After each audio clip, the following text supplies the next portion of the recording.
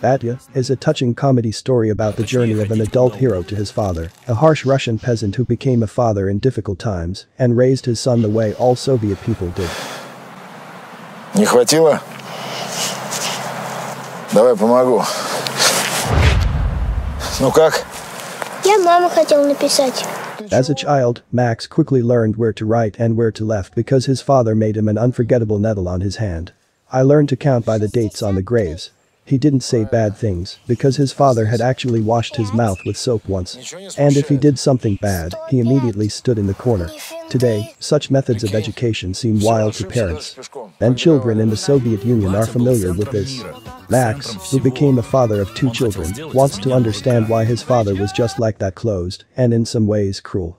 Dad promised to visit Max and his family on his 70th birthday, but, as always, did not come. Привет, я Макс, а это моя семья. Все вместе мы едем к Бате на юбилей. And then Max himself goes to the house in which he grew up, on the way remembering his childhood with Batya. From these memories, the heart of everyone who even slightly caught the 90s will shrink. Руби сказал, в жизни пригодится.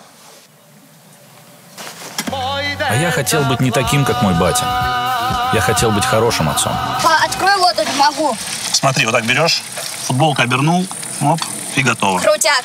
А то, если что-то не знаешь, спрашивай батю.